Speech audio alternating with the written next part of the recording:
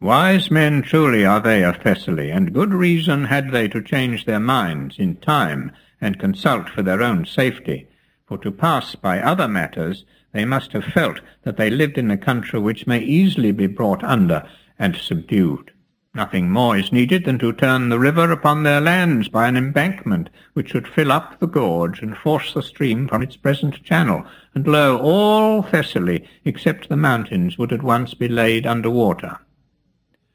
The king aimed in this speech at the sons of Aluus, who were Thessalians, and had been the first of all the Greeks to make submission to him.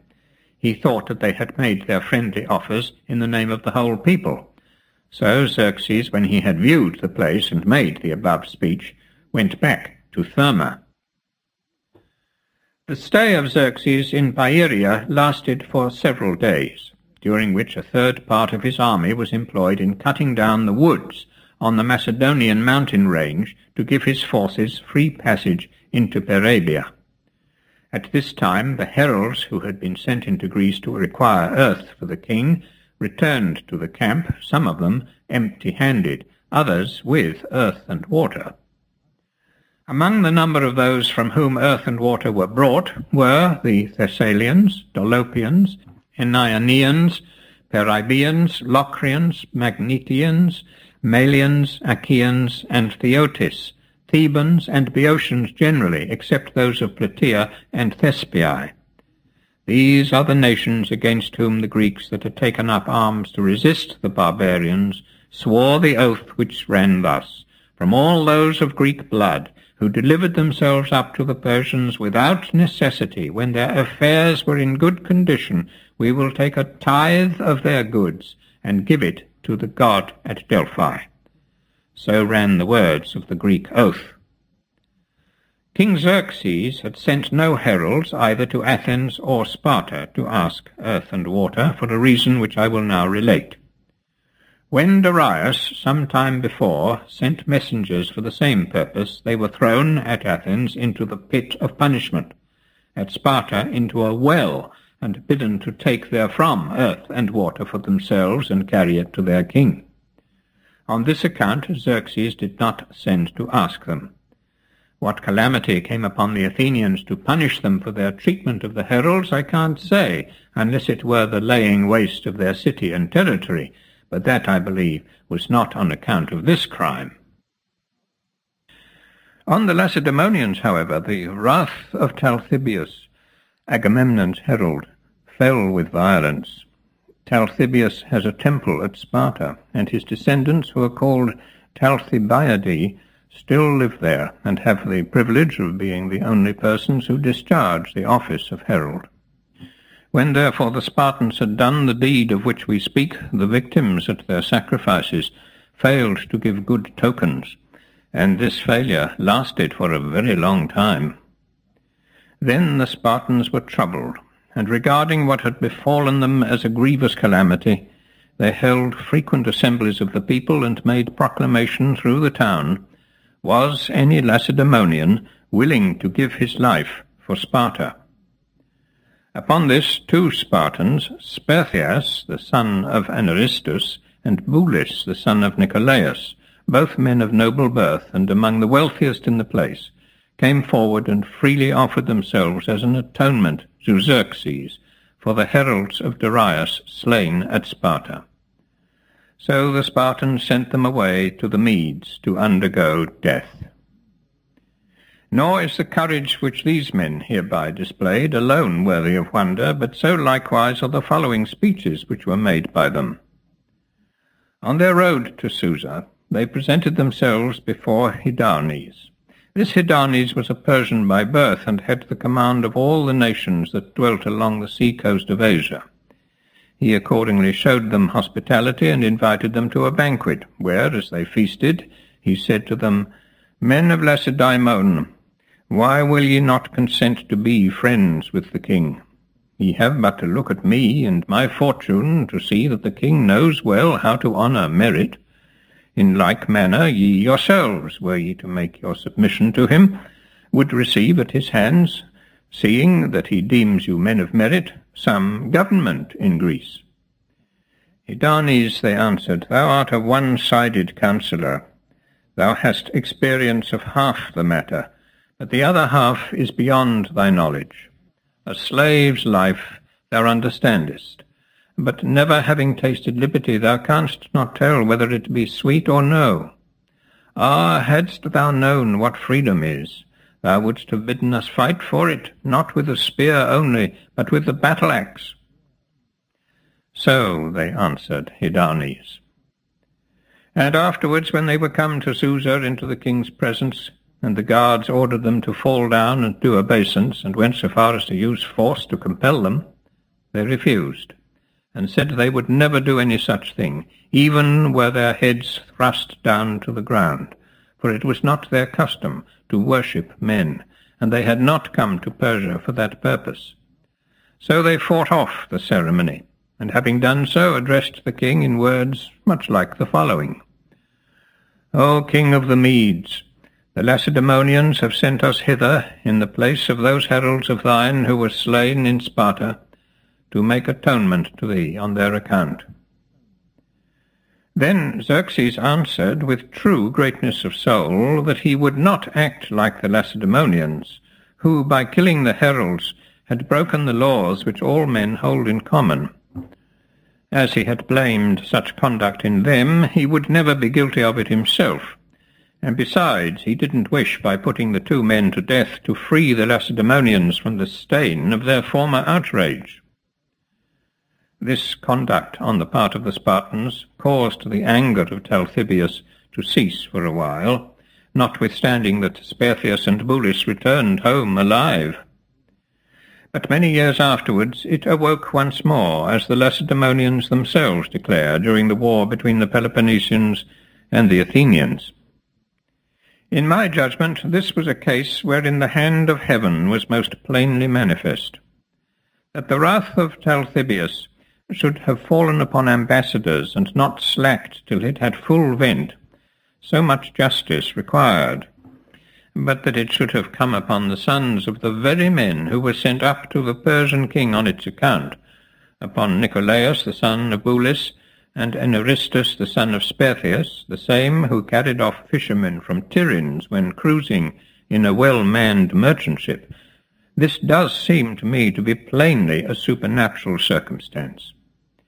Yet certain it is that these two men, having been sent to Asia as ambassadors by the Lacedaemonians, were betrayed by Sitalces, the son of Teres, king of Thrace, and Nymphodorus, the son of Pythes, a native of Abdera, and being made prisoners at Byzantium upon the Hellespont, were conveyed to Attica, and there put to death by the Athenians, at the same time as Aristeus, the son of Adamantus the Corinthian. All this happened, however, many years after the expedition of Xerxes. To return, however, to my main subject, the expedition of the Persian king, though it was in name directed against Athens, threatened really the whole of Greece. And of this the Greeks were aware some time before, but they didn't all view the matter in the same light. Some of them had given the Persian earth and water, and were bold on this account, deeming themselves thereby secured against suffering hurt from the barbarian army, while others who had refused compliance were thrown into extreme alarm. For whereas they considered all the ships in Greece too few to engage the enemy, it was plain that the greater number of states would take no part in the war, but warmly favoured the Medes. And here I feel constrained to deliver an opinion, which most men I know will mislike, but which, as it seems to me to be true, I am determined not to withhold. Had the Athenians, from fear of the approaching danger, quitted their country, or had they, without quitting it, submitted to the power of Xerxes, there would certainly have been no attempt to resist the Persians by sea, in which case the course of events by land would have been the following. Though the Peloponnesians might have carried ever so many breastworks across the isthmus, yet their allies would have fallen off from the Lacedaemonians, not by voluntary desertion, but because town after town must have been taken by the fleet of the barbarians, and so the Lacedaemonians would at last have stood alone, and standing alone would have displayed prodigies of valour and died nobly. Either they would have done thus, or else, before it came to that extremity, seeing one Greek state after another embrace the cause of the Medes, they would have come to terms with King Xerxes, and thus, either way, Greece would have been brought under Persia. For I can't understand of what possible use the walls across the isthmus could have been if the king had had the mastery of the sea. If then a man should now say that the Athenians were the saviours of Greece, he wouldn't exceed the truth, for they truly held the scales, and whichever side they espoused must have carried the day. They too it was who, when they had determined to maintain the freedom of Greece, roused up that portion of the Greek nation which had not gone over to the Medes, and so, next to the gods, they repulsed the invader. Even the terrible oracles which reached them from Delphi and struck fear into their hearts failed to persuade them to fly from Greece. They had the courage to remain faithful to their land and await the coming of the foe. When the Athenians, anxious to consult the oracle, sent their messengers to Delphi, hardly had the envoys completed the customary rites about the sacred precinct and taken their seats inside the sanctuary of the god, when the Pythoness, Aristonice by name, thus prophesied, "Wretches, why sit ye here? Fly, fly to the ends of creation, quitting your homes, and to the crags which your city crowns with her circlet. Neither the head nor the body is firm in its place, nor at bottom firm the feet, nor the hands, nor resteth the middle uninjured, all ruined and lost, since fire and impetuous Ares, speeding along in a Syrian chariot, hastes to destroy her. Not alone shalt thou suffer, full many the towers he will level, many the shrines of the gods he will give to a fiery destruction. Even now they stand with dark sweat, horribly dripping, trembling and quaking for fear, and lo, from the high roofs trickleth black blood, sign prophetic of hard distresses impending. Get ye away from the temple, and brood on the ills that await ye." When the Athenian messengers heard this reply, they were filled with the deepest affliction. Whereupon Timon, the son of Androbulus, one of the men of most mark among the Delphians, seeing how utterly cast down they were at the gloomy prophecy, advised them to take an olive branch, and entering the sanctuary again, consult the oracle as suppliants. The Athenians followed this advice, and going in once more, said, "O king, we pray thee reverence these boughs of supplication which we bear in our hands, and deliver to us something more comforting concerning our country, else we will not leave thy sanctuary, but will stay here till we die." Upon this the priestess gave them a second answer, which was the following: "Pallas has not been able to soften the Lord of Olympus, though she has often prayed him and urged him with excellent counsel. Yet once more I address thee in words than adamant firmer. When the foe shall have taken whatever the limit of Cecrops holds within it, and all which divine Cytheron shelters, then far-seeing Zeus grants this to the prayers of Athena: safe shall be the wooden wall continue for thee and thy children. Wait not the tramp of the horse, nor the footman mightily moving over the land, but turn your back to the foe, and retire ye.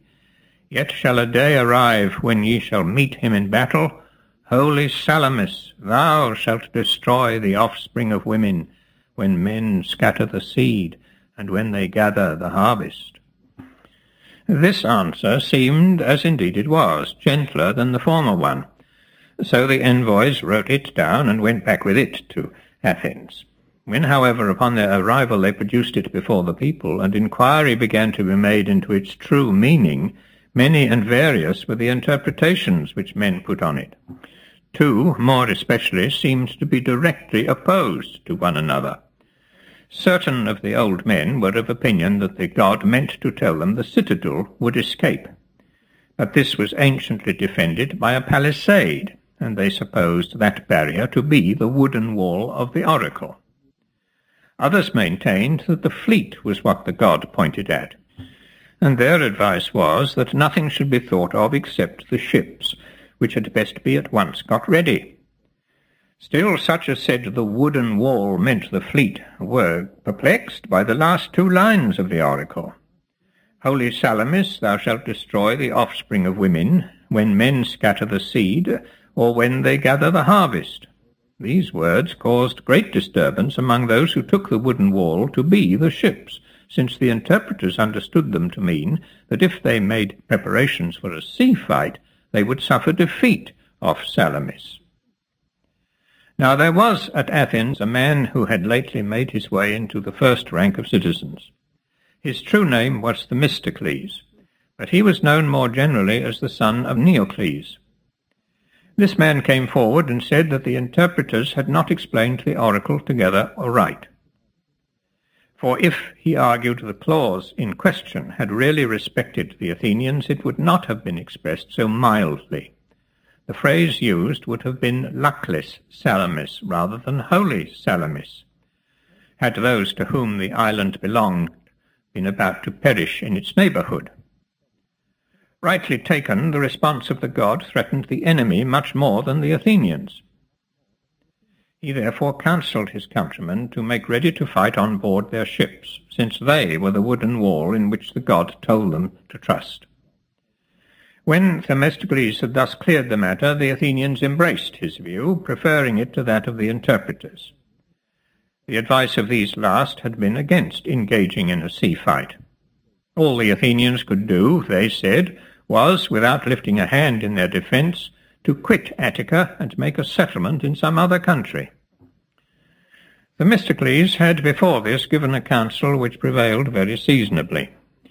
The Athenians, having a large sum of money in their treasury, the produce of the mines at Laurium, were about to share it among the full-grown citizens who would have received 10 drachmas apiece, when Themistocles persuaded them to forbear the distribution and build with the money 200 ships to help them in their war against the Aeginetans.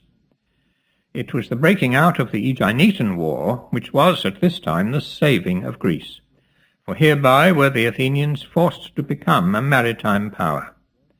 The new ships weren't used for the purpose for which they had been built, but became a help to Greece in her hour of need.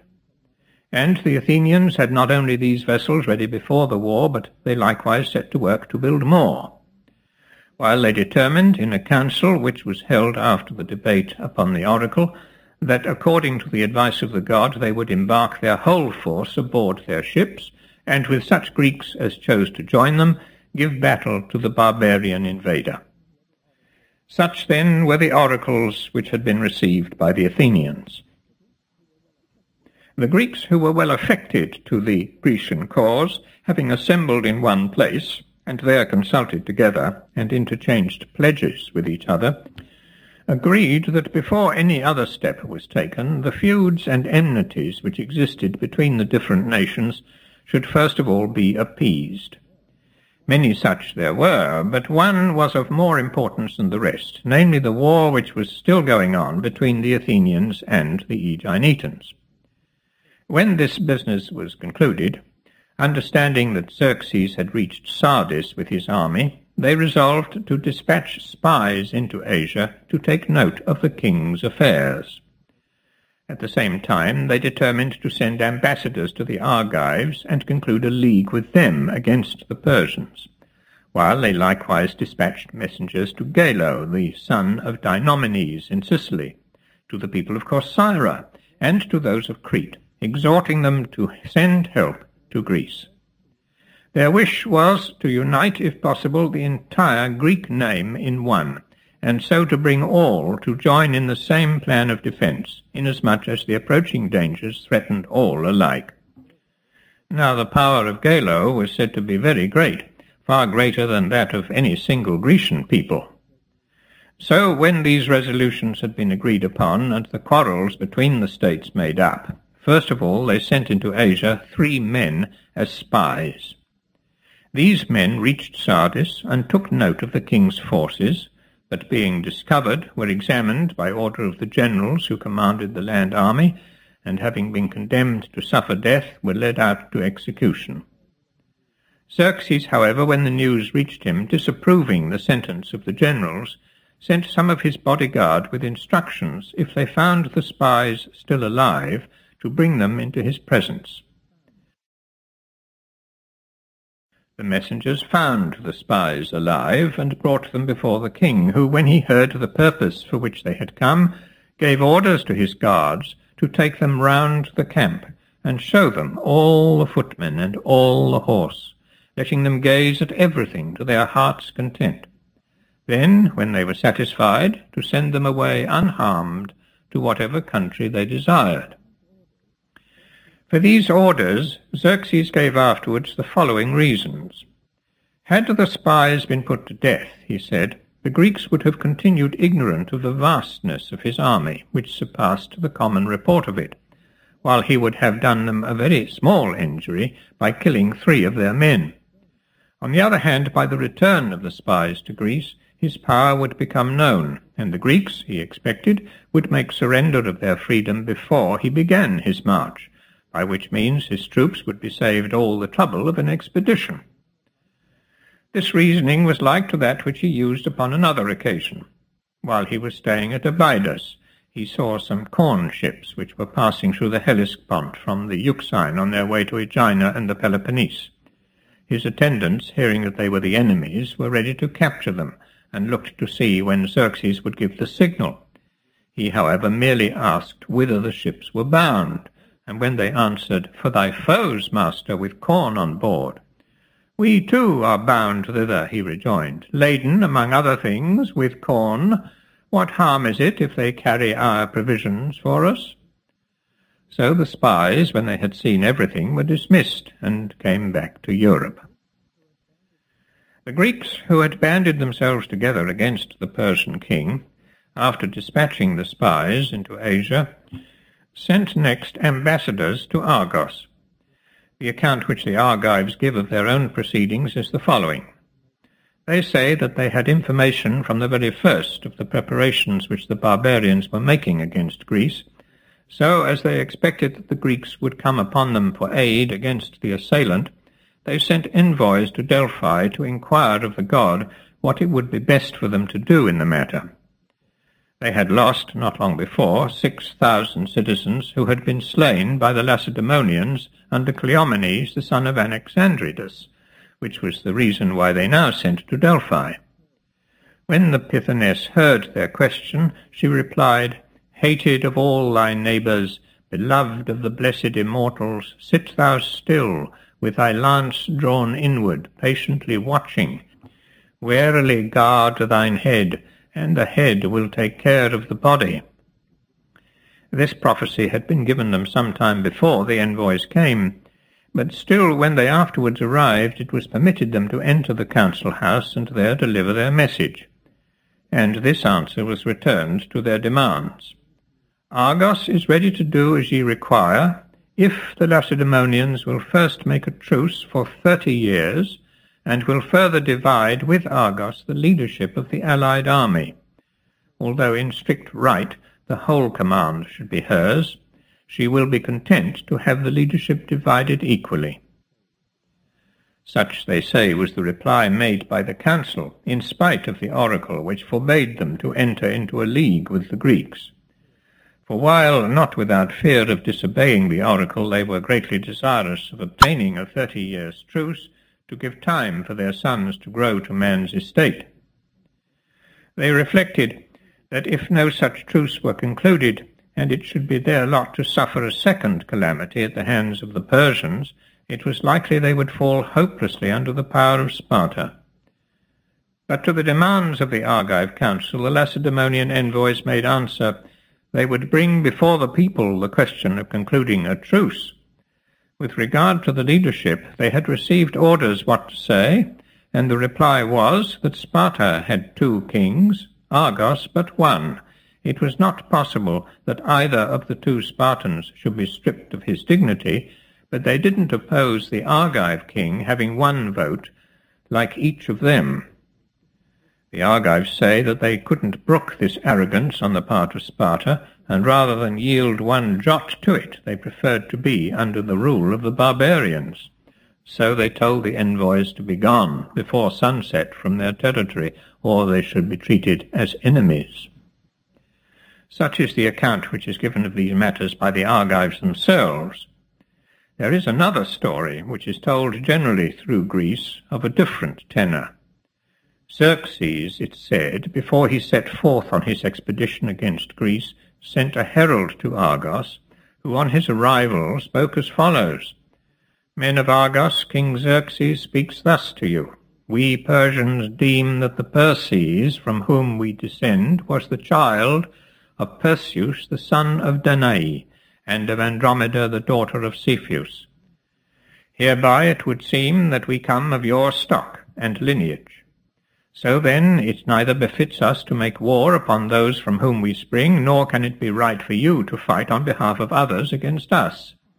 Your place is to keep quiet and hold yourselves aloof. Only let matters proceed as I wish, and there is no people whom I shall have in higher esteem than you." This address, says the story, was highly valued by the Argives, who therefore at the first neither gave a promise to the Greeks nor yet put forward a demand. Afterwards, however, when the Greeks called upon them to give their aid, they made the claim which has been mentioned, because they knew well that the Lacedaemonians would never yield it, and so they would have a pretext for taking no part in the war.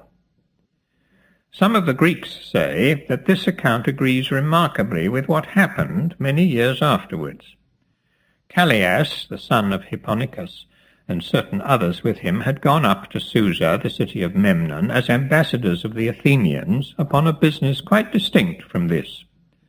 While they were there, it happened that the Argives likewise sent ambassadors to Susa to ask Artaxerxes, the son of Xerxes, if the friendship which they had formed with his father still continued, or if he looked upon them as his enemies. To which King Artaxerxes replied, "Most certainly it continues, and there's no city which I reckon more my friend than Argos." For my own part, I can't positively say whether Xerxes did send the herald to Argos or not, nor whether Argive ambassadors at Susa did really put this question to Artaxerxes about the friendship between them and him.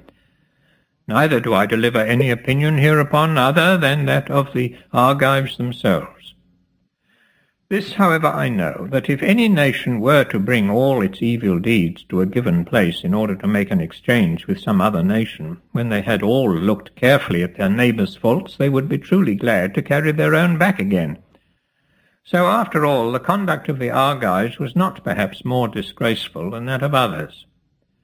For myself, my duty is to report all that's said, but I'm not obliged to believe it all alike, a remark which may be understood to apply to my whole history. Some even go so far as to say that the Argives first invited the Persians to invade Greece because of their ill success in the war with Lacedaemon, since they preferred anything to the smart of their actual sufferings. Thus much concerning the Argives. Other ambassadors, among whom was Syagorus from Lacedaemon, were sent by the allies into Sicily with instructions to confer with Gelo. The ancestor of this Gelo, who first settled at Gela, was a native of the Isle of Telos, which lies off Triopium. When Gela was colonized by Antiphemus and the Lindians of Rhodes, he likewise took part in the expedition.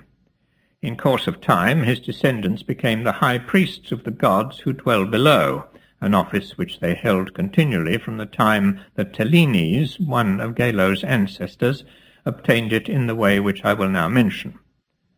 Certain citizens of Gela, worsted in a sedition, had found a refuge at Mactorium, a town situated on the heights above Gela. Telenes reinstated these men without any human help, solely by means of the sacred rites of these deities. From whom he received them, or how he himself acquired them, I can't say, but certain it is that, relying on their power, he brought the exiles back. For this his reward was to be the office of high priest of those gods for himself and his seed forever.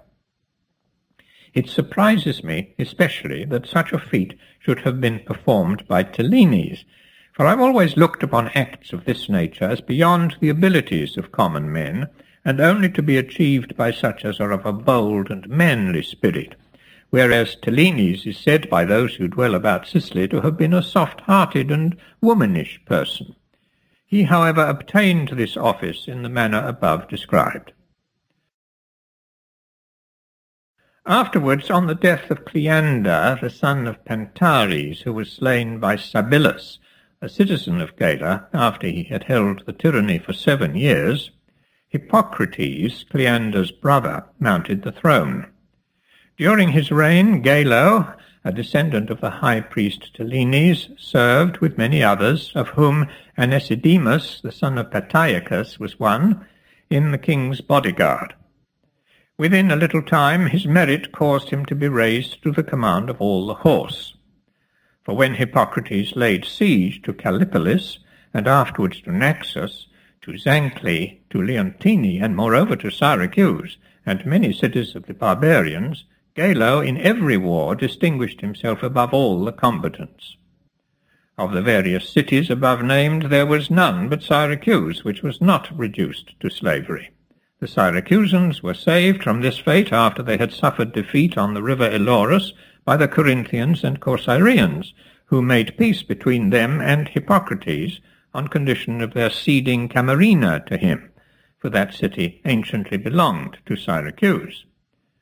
When, however, Hippocrates, after a reign of the same length as that of Cleander his brother, perished near the city of Hybla, as he was warring with the native Sicilians, then Gelo, pretending to espouse the cause of the 2 sons of Hippocrates, Euclides and Cleander, defeated the citizens who were seeking to recover their freedom, and having done so, set aside the children, and himself took the kingly power.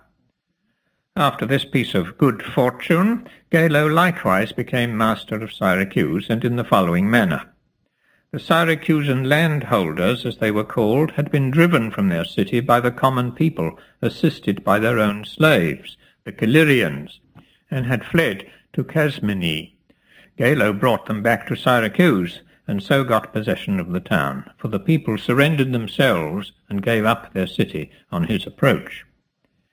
Being now master of Syracuse, Gelo cared less to govern Gela, which he therefore entrusted to his brother Hiero, while he strengthened the defences of his new city, which indeed was now all in all to him. And Syracuse sprang up rapidly to power, and became a flourishing place. For Gelo razed Camarina to the ground, and brought all the inhabitants to Syracuse, and made them citizens. He also brought thither more than half the citizens of Gela, and gave them the same rights as the Camarinians. So likewise with the Megarians of Sicily. After besieging their town and forcing them to surrender, he took the rich men, who, having made the war, looked now for nothing less than death at his hands, and carrying them to Syracuse, established them there as citizens, while the common people, who, as they had not taken any share in the struggle, felt secure that no harm would be done to them. He carried likewise to Syracuse, where he sold them all as slaves to be conveyed abroad. He did the like also by the Euboeans of Sicily, making the same difference. His conduct towards both nations arose from his belief that a people was a most unpleasant companion. In this way, Gelo became a great king. When the Greek envoys reached Syracuse and were admitted to an audience, they spoke as follows. "We've been sent hither by the Lacedaemonians and Athenians, with their respective allies, to ask thee to join us against the barbarian. Doubtless thou hast heard of his invasion, and art aware that a Persian is about to throw a bridge over the Hellespont, and bringing with him out of Asia all the forces of the East to carry war into Greece, professing indeed that he only seeks to attack Athens, but really bent on bringing all the Greeks into subjection. Do thou therefore, we beseech thee, aid those who would maintain the freedom of Greece, and thyself assist to free her, since the power which thou wieldest is great, and thy portion in Greece, as Lord of Sicily, is no small one. For if all Greece join together in one, there will be a mighty host collected, and we shall be a match for our assailants. But if some turn traitors, and others refuse their aid, and only a small part of the whole body remains sound, then there's reason to fear that all Greece may perish. For do not thou cherish a hope that the Persian, when he has conquered our country, will be content, and not advance against thee. Rather take thy measures beforehand, and consider that thou defendest thyself when thou givest aid to us. Wise counsels, be sure, for the most part, have prosperous issues. Thus spake the envoys, and Gelo replied with vehemence, Greeks, ye have had the face to come here with selfish words, and exhort me to join in league with you against the barbarian. Yet when I herewhile asked you to join with me in fighting barbarians, what time the quarrel broke out between me and Carthage, and when I earnestly besought you to revenge on the men of Egesta their murder of Dorius, the son of Anaxandridas, promising to assist you in setting free the trading places from which you receive great profits and advantages, you neither came hither to give me succour, nor yet to revenge Dorius. But for any efforts on your part to hinder it, these countries might at this time have been entirely under the barbarians. Now, however, that matters have prospered and gone well with me, while the danger has shifted its ground, and at present threatens yourselves, lo, you call Gelo to mind. But though ye slighted me then, I will not imitate you now. I am ready to give you aid, and to furnish as my contribution 200 triremes, 20,000 men-at-arms, 2,000 cavalry, and an equal number of archers, slingers, and light horsemen, together with corn for the whole Grecian army, so long as the war shall last. These services, however, I promise on one condition, that ye appoint me chief captain and commander of the Grecian forces during the war with the barbarian. Unless ye agree to this, I will neither send succours nor come myself. Syagris, when he heard these words, was unable to contain himself, and exclaimed, Surely a groan would burst from Pelops' son Agamemnon, did he hear that her leadership was snatched from Sparta by Gelo and the men of Syracuse. Speak then no more of any such condition as that we should yield thee the chief command, but if thou art minded to come to the aid of Greece, prepare to serve under Lacedaemonian generals. Wilt thou not serve under a leader? Then, prithee, withhold thy succours. Hereupon Gelo, seeing the indignation which showed itself in the words of Syagris, delivered the envoys his final offer. Spartan stranger, he said, reproaches cast forth against a man are wont to provoke him to anger, but the insults which thou hast uttered in thy speech shall not persuade me to outstep good breeding in my answer. Surely if you maintain so stoutly your right to the command, it's reasonable that I should be still more stiff in maintaining mine, forasmuch as I am at the head of a far larger fleet and army. Since, however, the claim which I have put forward is so displeasing to you, I will yield, and be content with less. Take, if it please you, the command of the land force, and I will be admiral of the fleet. Or assume, if you prefer it, the command by sea, and I will be leader upon the land. Unless you are satisfied with these terms, you must return home by yourselves and lose this great alliance. Such was the offer which Gelo made. Hereat broke in the Athenian envoy, before the Spartan could answer, and thus addressed Gelo. King of the Syracusans, Greece sent us here to thee, to ask for an army, and not to ask for a general. Thou, however, dost not promise to send us any army at all, if thou art not made leader of the Greeks. And this command is what alone thou sticklest for. Now when thy request was to have the whole command, we were content to keep silence, for well we knew that we might trust the Spartan envoy to make answer for us both. But since, after failing in thy claim to lead the whole armament, thou hast now put forward a request to have the command of the fleet. Know that even should the Spartan envoy consent to this, we will not consent. The command by sea, if the Lacedaemonians do not wish for it, belongs to us. While they like to keep this command, we shall raise no dispute, but we will not yield our right to it in favour of anyone else. Where would be the advantage of our having raised up a naval force greater than that of any other Greek people, if nevertheless we should suffer Syracusans to take the command away from us?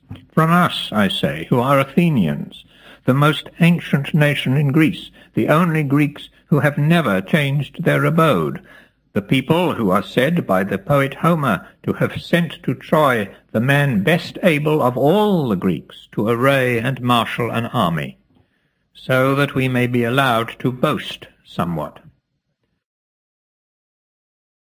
Gelo replied, Athenian stranger, ye have, it seems, no lack of commanders, but ye are likely to lack men to receive their orders.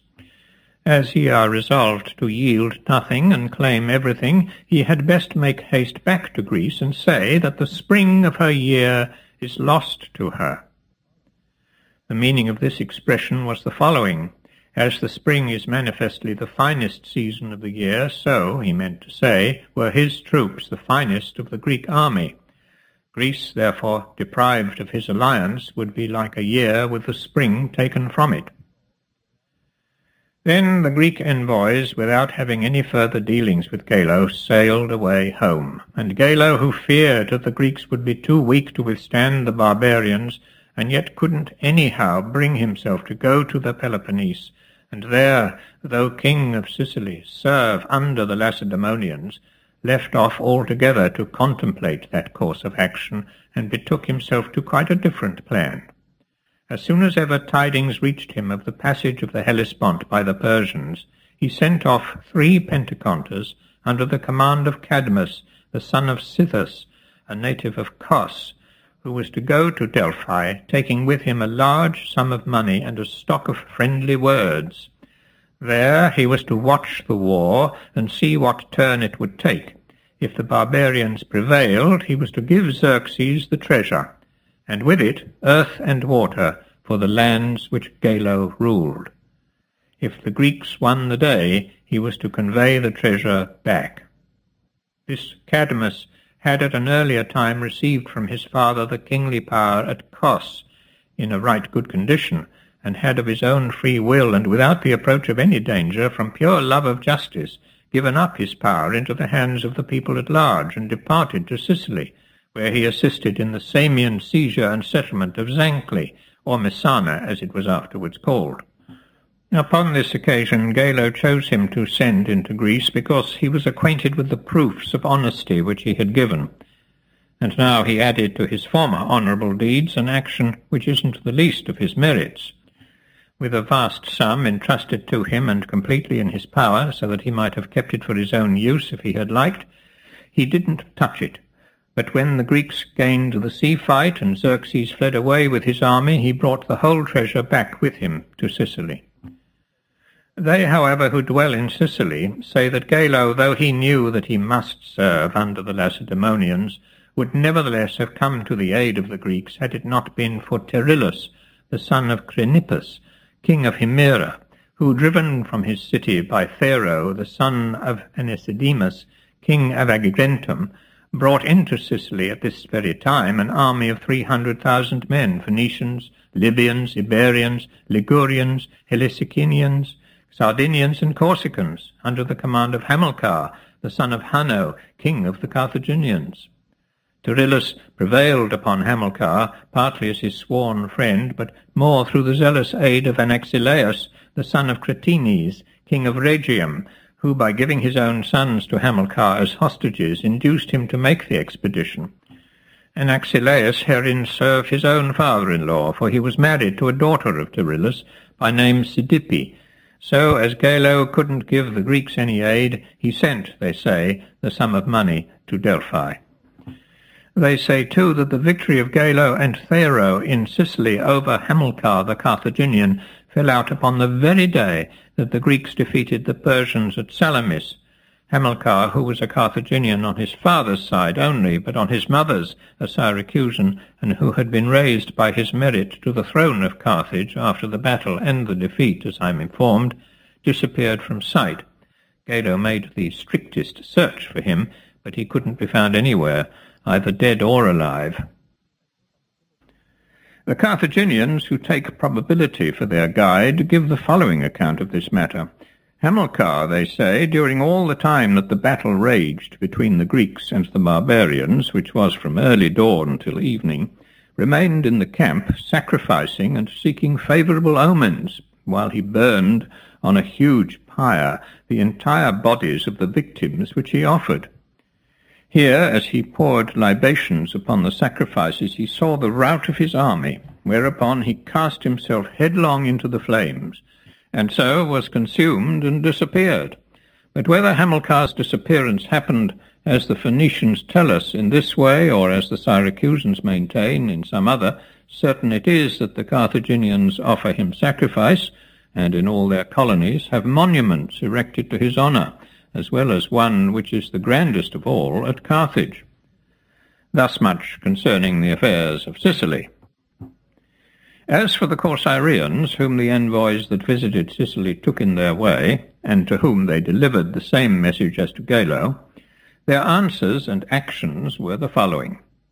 With great readiness they promised to come and give their help to the Greeks, declaring that the ruin of Greece was a thing which they couldn't tamely stand by to see, for should she fall, they must the very next day submit to slavery, so that they were bound to assist her to the very uttermost of their power. But notwithstanding that they answered so smoothly, yet when the time came for the succours to be sent, they were of quite a different kind, and though they manned 60 ships, it was long ere they put to sea with them, and when they had so done, they went no further than the Peloponnese, where they lay to with their fleet off the Lacedaemonian coast, about Pylos and Tynerum, like Gelo, watching to see what turn the war would take. For they despaired altogether of the Greeks gaining the day, and expected that the Persians would win a great battle, and then be masters of the whole of Greece. They therefore acted, as I've said, in order that they might be able to address Xerxes in words like these: O king, though the Greeks sought to obtain our aid in their war with thee, and though we had a force of no small size, and could have furnished a greater number of ships than any Greek state except Athens, yet we refused, since we couldn't fight against thee, nor do aught to cause thee annoyance. The Corcyraeans hoped that a speech like this would gain them better treatment from the Persians than the rest of the Greeks, and it would have done so, in my judgment. At the same time, they had an excuse ready to give their countrymen, which they used when the time came. Reproached by them for sending no succours, they replied that they had fitted out a fleet of 60 triremes, but that the Etesian winds didn't allow them to double Cape Malea, and this hindered them from reaching Salamis. It wasn't from any bad motive that they had missed the sea fight. In this way the Corcyraeans eluded the reproaches of the Greeks. The Cretans, when the envoys sent to ask aid from them came and made their request, acted as follows. They dispatched messengers in the name of their state of Delphi, and asked the god whether it would make for their welfare if they should lend succour to Greece. Fools, replied the Pythoness, do ye not still complain of the woes which the assisting of Menelaus cost you at the hands of angry Minos? How wroth was he when, in spite of their having lent you no aid towards avenging his death at Chamicus, you helped them to avenge the carrying off by a barbarian of a woman from Sparta? When this answer was brought from Delphi to the Cretans, they thought no more of assisting the Greeks. Minos, according to tradition, went to Sicania, or Sicily, as it's now called, in search of Daedalus, and there perished by a violent death. After a while, the Cretans, warned by some god or other, made a great expedition into Sicania, all except the Polymnians and the Prysians, and besieged Chamicus, which in my time belonged to Agrigentum, by the space of 5 years.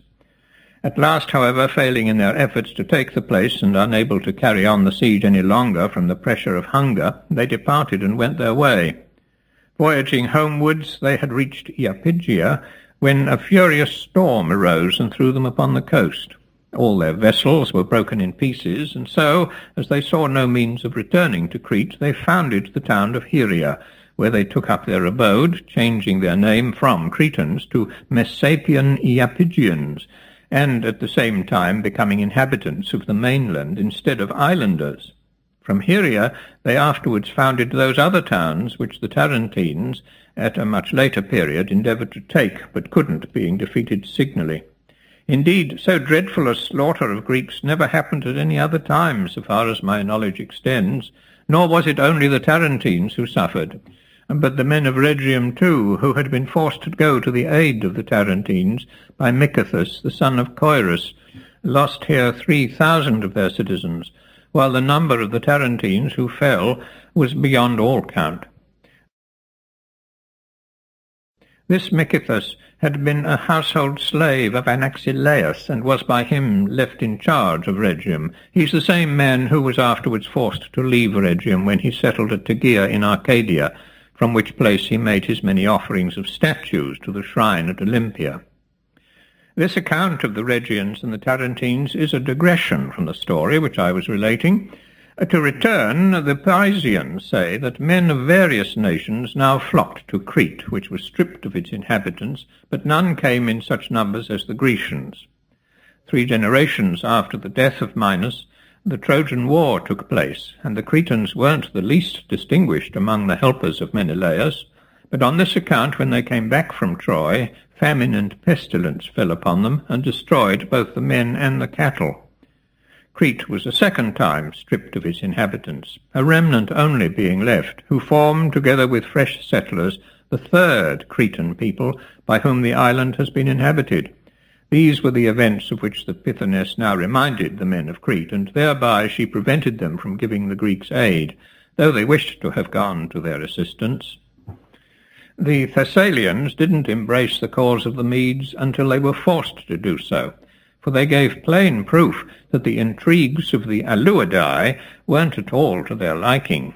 No sooner did they hear that the Persian was about to cross over into Europe than they dispatched envoys to the Greeks, who were met to consult together at the Isthmus, whither all the states, which were well inclined to the Grecian cause, had sent their delegates. These envoys, on their arrival, thus addressed their countrymen: "Men of Greece, it behoves you to guard the pass of Olympus, for thus will Thessaly be placed in safety, as well as the rest of Greece. We, for our parts, are quite ready to take our share in this work, but you must likewise send us a strong force, otherwise we give you fair warning that we shall make terms with the Persians, for we ought not to be left, exposed as we are in front of all the rest of Greece, to die in your defence, alone and unassisted. If, however, you don't choose to send us aid, you can't force us to resist the enemy, for there's no force so strong as inability. We shall therefore do our best to secure our own safety." Such was the declaration of the Thessalians. Hereupon the Greeks determined to send a body of foot to Thessaly by sea, which should defend the pass of Olympus. Accordingly, a force was collected, which passed up the Euripus, and disembarking at Alus on the coast of Achaia, left the ships there and marched by land into Thessaly. Here they occupied the defile of Tempe, which leads from Lower Macedonia into Thessaly along the course of the Peneus, having the range of Olympus on the one hand and Ossa upon the other.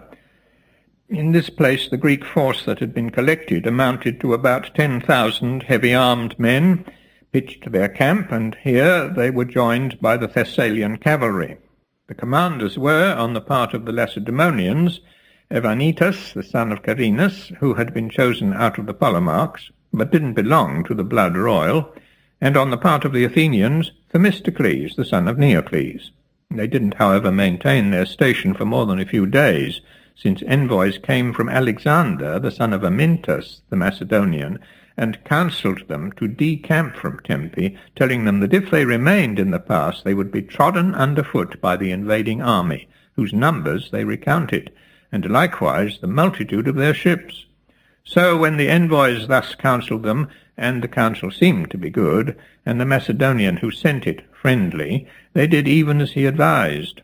In my opinion, what chiefly wrought on them was the fear that the Persians might enter by another pass, whereof they now heard, which led from Upper Macedonia into Thessaly through the territory of the Peraebi, and by the town of Gonus, the pass by which soon afterwards the army of Xerxes actually made its entrance. The Greeks therefore went back to their ships and sailed away to the Isthmus. Such were the circumstances of the expedition into Thessaly. They took place when the king was at Abydos, preparing to pass from Asia into Europe. The Thessalians, when their allies forsook them, no longer wavered, but warmly espoused the side of the Medes, and afterwards, in the course of the war, they were of the very greatest service to Xerxes. The Greeks, on their return to the Isthmus, took counsel together concerning the words of Alexander, and considered where they should fix the war, and what places they should occupy. The opinion which prevailed was that they should guard the pass of Thermopylae, since it was narrower than the Thessalian defile, and at the same time nearer to them. Of the pathway by which the Greeks who fell at Thermopylae were intercepted they had no knowledge, until, on their arrival at Thermopylae, it was discovered to them by the Trachinians.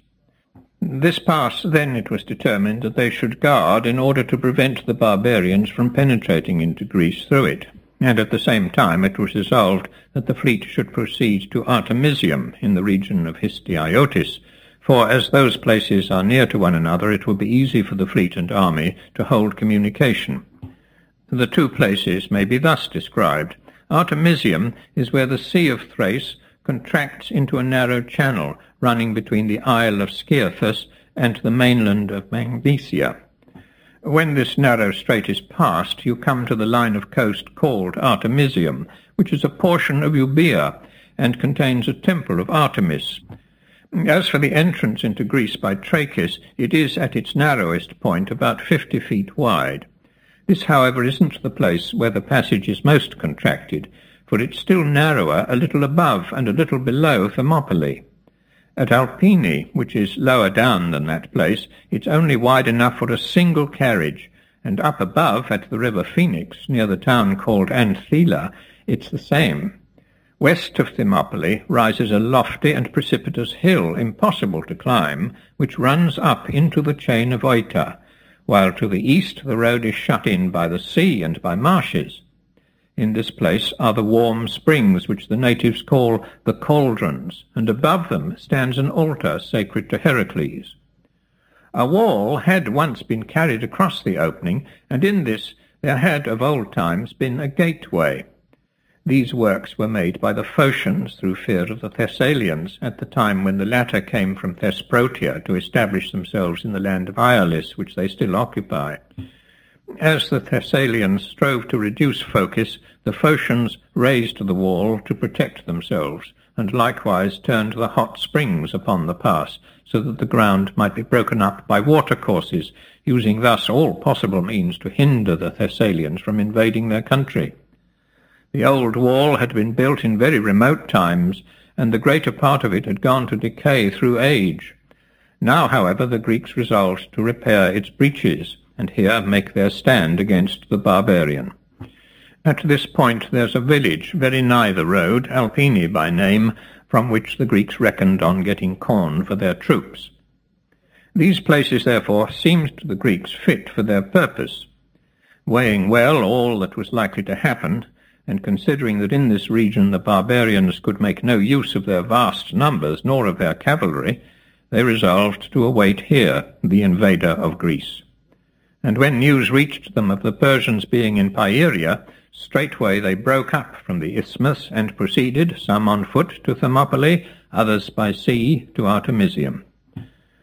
The Greeks now made all speed to reach the two stations, and about the same time the Delphians, alarmed both for themselves and for their country, consulted the god, and received for answer a command to pray to the winds, for the winds would do Greece good service. So when this answer was given them, forthwith the Delphians sent word of the prophecy to those Greeks who were zealous for freedom, and cheering them thereby, amid the fears which they entertained with respect to the barbarian, earned their everlasting gratitude. This done, they raised an altar to the winds at Thyia, where Thyia, the daughter of Cephissus, from whom the region takes its name, has a precinct, and worshipped them with sacrifices.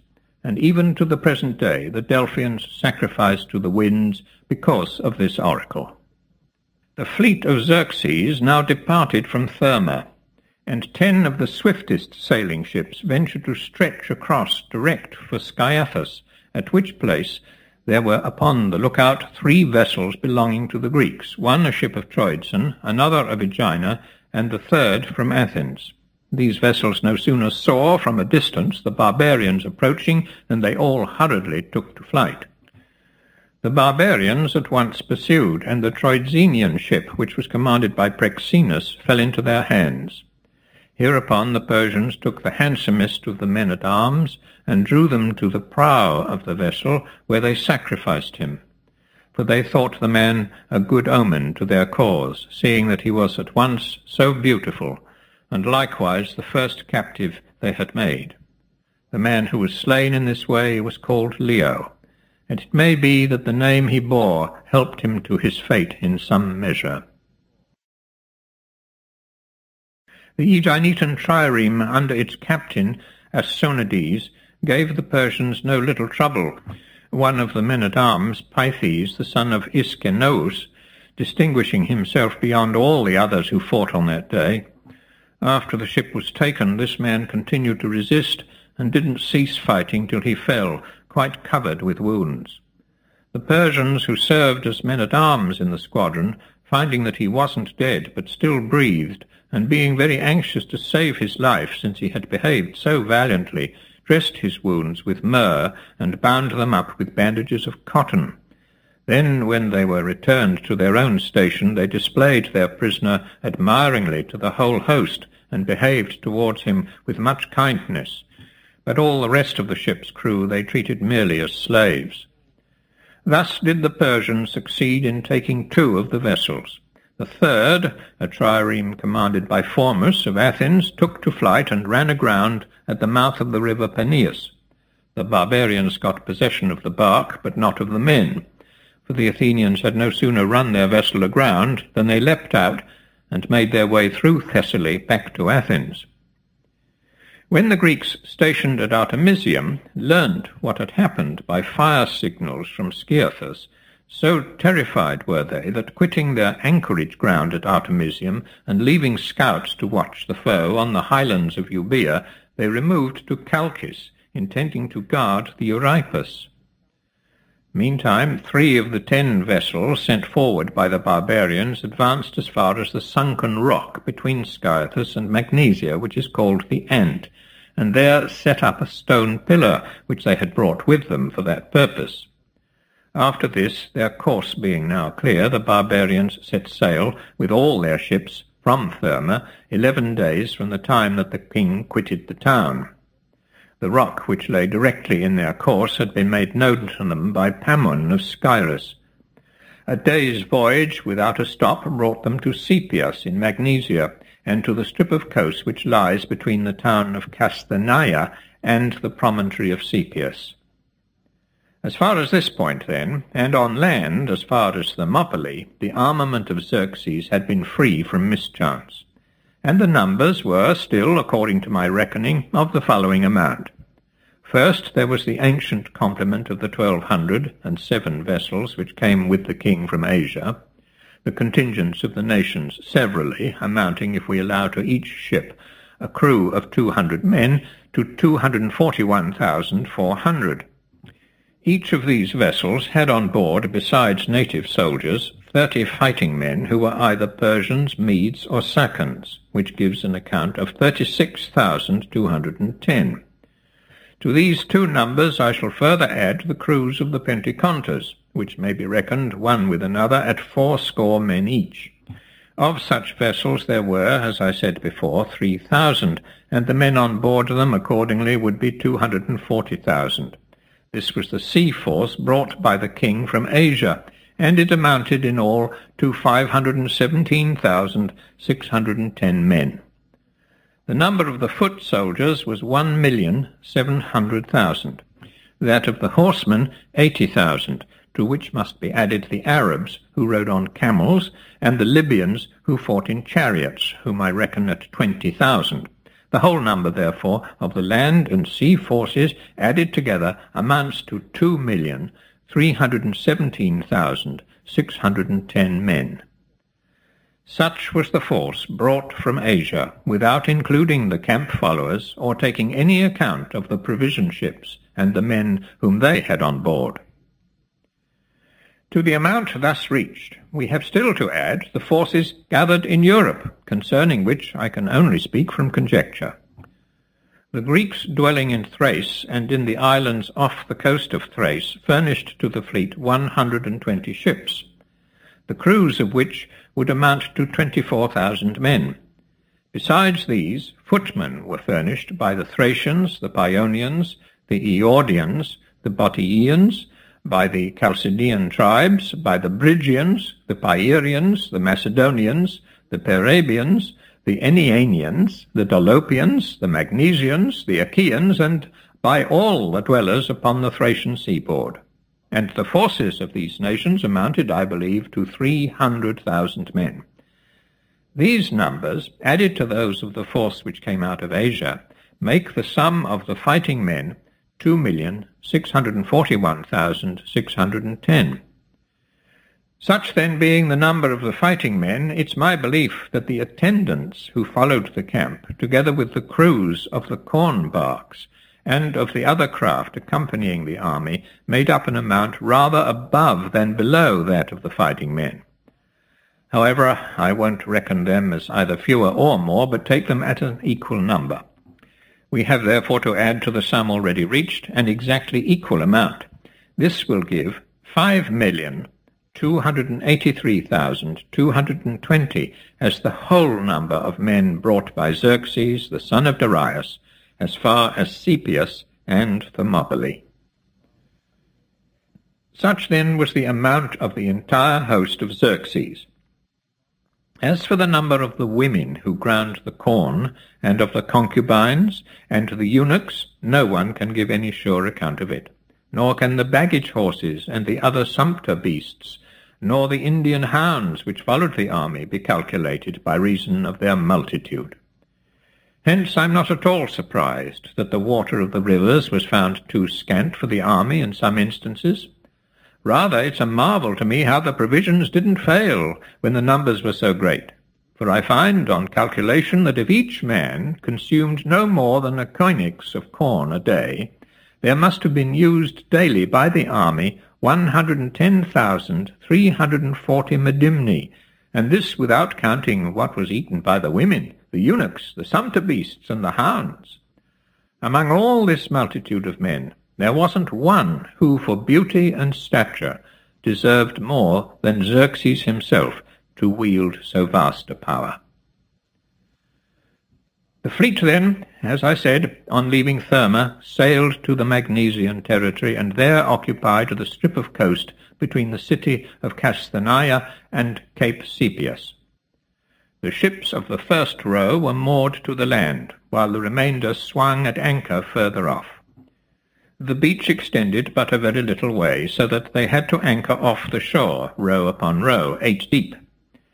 In this manner they passed the night. But at dawn of day, calm and stillness gave place to a raging sea, and a violent storm which fell upon them from a strong gale from the east, a wind which the people in those parts call Hellespontius. Such of them as perceived the wind rising, and were so moored as to allow of it, forestalled the tempest by dragging their ships up on the beach, and in this way saved both themselves and their vessels. But the ships which the storm caught out at sea were driven ashore, some of them near the place called Impni, the ovens at the foot of Pelion, others on the strand itself, others again about Cape Sepias, while a portion were dashed to pieces near the cities of Meliboea and Casthenaia. There was no resisting the tempest. It said that the Athenians had called upon Boreas to aid the Greeks on account of a fresh oracle which had reached to them, commanding them to seek help from their son-in-law. For Boreas, according to the tradition of the Greeks, took to wife a woman of Attica, that's to say Orithyia, the daughter of Erechtheus. So the Athenians, as the tale goes, considering that this marriage made Boreas their son-in-law, and perceiving, while they lay with their ships at Chalcis of Euboea, that the wind was rising, or it may be even before it freshened, offered sacrifice both to Boreas and likewise to Orithyia, entreating them to come to their aid and to destroy the ships of the barbarians, as they did once before off Mount Athos. Whether it was owing to this that Boreas fell with violence on the barbarians at their anchorage, I can't say. But the Athenians declare that they had received aid from Boreas before, and that it was he who now caused all these disasters. They therefore, on their return home, built a temple to this god on the banks of the Ilissus. Such as put the loss of the Persian fleet in this storm at the lowest say that 400 of their ships were destroyed, that a countless multitude of men were slain, and a vast treasure engulfed. Ameinocles, the son of Cratines, a Magnesian, who farmed land near Cape Sepias, found the wreck of these vessels a source of great gain to him. Many were the gold and silver drinking cups cast up long afterwards by the surf, which he gathered, while the treasure boxes too, which had belonged to the Persians, and golden articles of all kinds and beyond count, came into his possession. Ameinocles grew to be a man of great wealth in this way, but in other respects things didn't go over well with him. He too, like other men, had his own grief, the calamity of losing his offspring.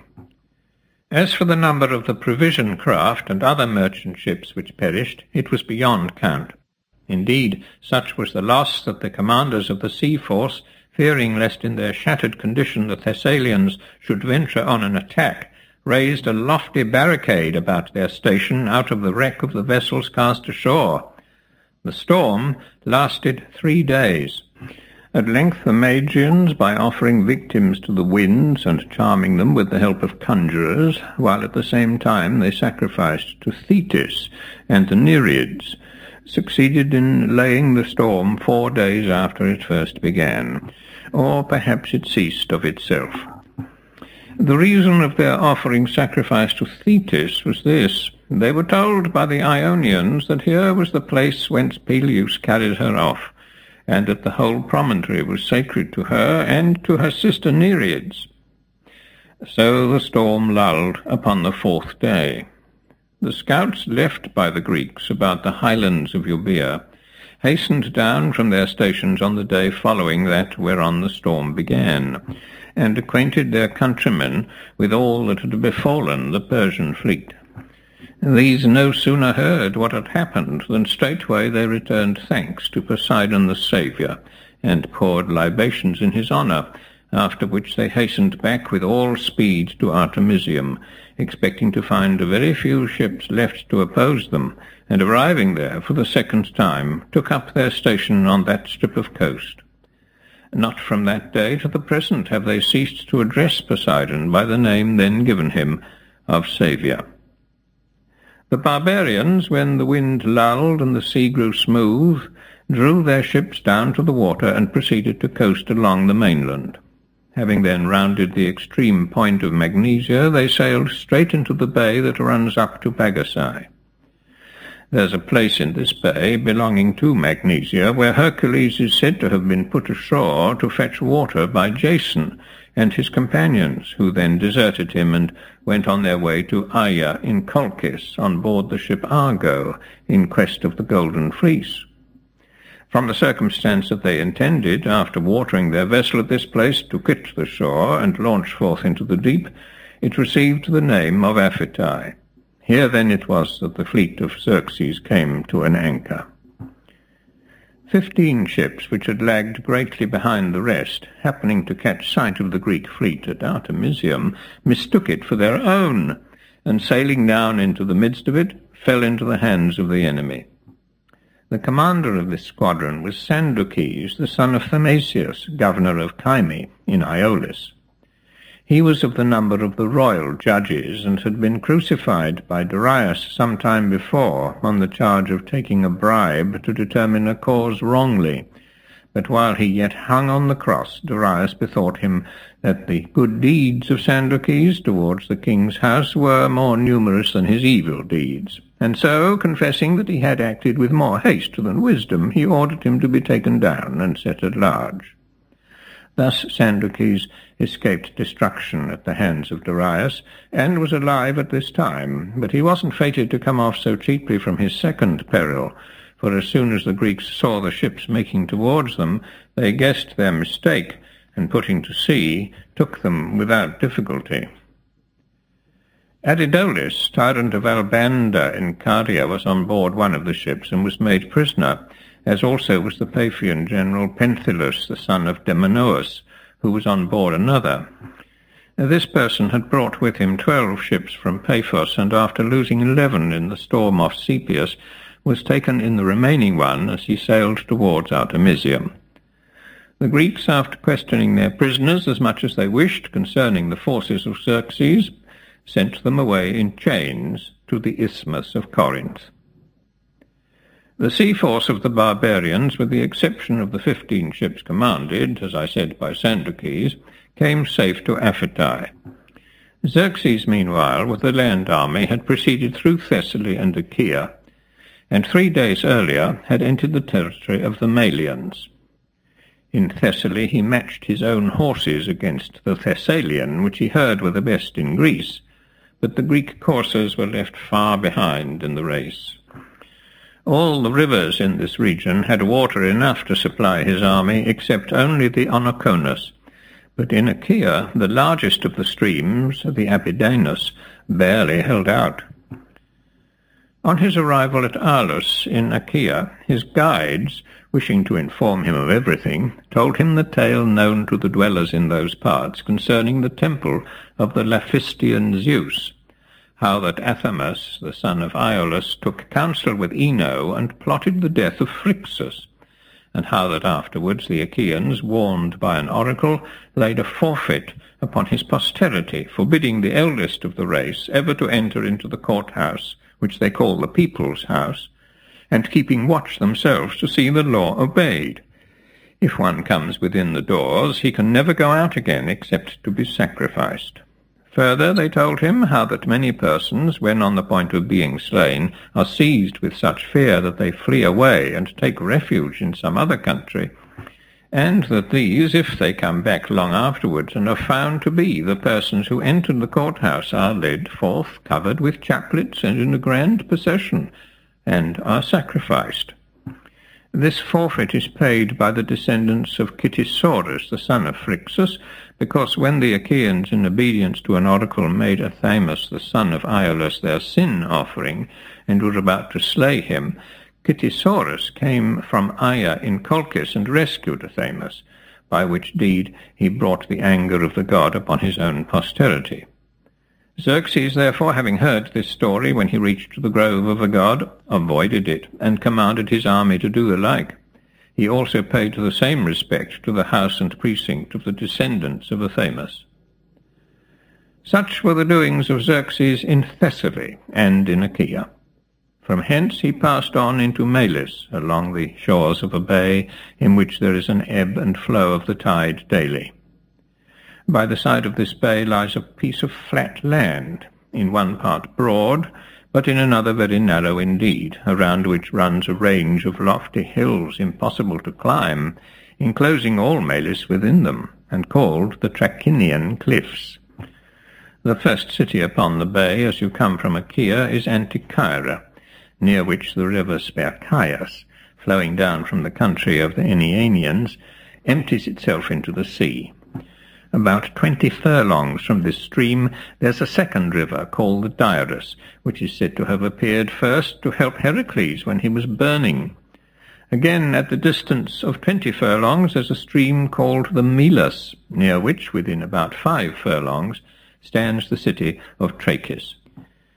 At the point where this city is built, the plain between the hills and the sea is broader than at any other, for it there measures 22,000 plethra. South of Trachis there's a cleft in the mountain range which shuts in the territory of Trachinia, and the river Asopus, issuing from this cleft, flows for a while along the foot of the hills. Further to the south, another river, called the Phoenix, which has no great body of water, flows from the same hills and falls into the Asopus. Here is the narrowest place of all, for in this part there's only a causeway wide enough for a single carriage. From the river Phoenix to Thermopylae is a distance of 15 furlongs, and in this space is situated the village called Anthela, which the river Asopus passes ere it reaches the sea. The space about Anthela is of some width, and contains a temple of Amphictyonian Demeter, as well as the seats of the Amphictyonic deputies, and a temple of Amphictyon himself. King Xerxes pitched his camp in the region of Melis, called Trachinia, while on their side the Greeks occupied the straits. These straits the Greeks in general call Thermopylae, the hot gates, but the natives and those who dwell in the neighbourhood call them Pilae, the gates. Here then the two armies took their stand, the one master of all the region lying north of Trachis, the other of the country extending southward of that place to the verge of the continent. The Greeks who at this spot awaited the coming of Xerxes were the following: from Sparta 300 men-at-arms, from Arcadia 1,000 Tegeans and Mantineans, 500 of each people, 120 Orchomenians from the Arcadian Orchomenus, and 1,000 from other cities from Corinth, 400 men, from Phlius 200, and from Mycenae 80. Such was the number from the Peloponnese. There were also present from Boeotia 700 Thespians and 400 Thebans. Besides these troops, the Locrians of Opus and the Phocians had obeyed the call of their countrymen, and sent, the former all the force they had, the latter 1,000 men. For envoys had gone from the Greeks at Thermopylae among the Locrians and Phocians to call on them for assistance, and to say they were themselves but the vanguard of the host, sent to precede the main body, which might every day be expected to follow them. The sea was in good keeping, watched by the Athenians, the Aeginetans, and the rest of the fleet. There was no cause why they should fear, for after all the invader was not a god, but a man, and there never had been and never would be a man who wasn't liable to misfortunes from the very day of his birth, and those misfortunes greater in proportion to his own greatness. The assailant, therefore, being only a mortal, must needs fall from his glory. Thus urged, the Locrians and the Phocians had come with their troops to Trachis. The various nations had each captains of their own under whom they served, but the one to whom all especially looked up, and who had the command of the entire force, was the Lacedaemonian Leonidas. Now Leonidas was the son of Anaxandridas, who was the son of Leo, who was the son of Eurycratidas, who was the son of Anaxander, who was the son of Eurycrates, who was the son of Polydorus, who was the son of Alcamenes, who was the son of Telecles, who was the son of Archelaus, who was the son of Agesilaus, who was the son of Dorissus, who was the son of Labotus, who was the son of Echestratus, who was the son of Agis, who was the son of Eurysthenes, who was the son of Aristodemus, who was the son of Aristomachus, who was the son of Cleodius, who was the son of Hylas, who was the son of Hercules. Leonidas had come to be king of Sparta quite unexpectedly. Having two elder brothers, Cleomenes and Dorieus, he had no thought of ever mounting the throne. However, when Cleomenes died without male offspring, as Dorieus was likewise deceased, having perished in Sicily, the crown fell to Leonidas, who was older than Cleombrotus, the youngest of the sons of Anaxandridas, and moreover was married to the daughter of Cleomenes. He had now come to Thermopylae, accompanied by the 300 men which the law assigned him, whom he had himself chosen from among the citizens, and who were all of them fathers with sons living. On his way he had taken the troops from Thebes, whose number I've already mentioned, and who were under the command of Leontiades, the son of Eurymachus. The reason why he made a point of taking troops from Thebes, and Thebes only, was that the Thebans were strongly suspected of being well inclined to the Medes. Leonidas therefore called on them to come with him to the war, wishing to see whether they would comply with his demand or openly refuse and disclaim the Greek alliance. They, however, though their wishes leant the other way, nevertheless sent the men.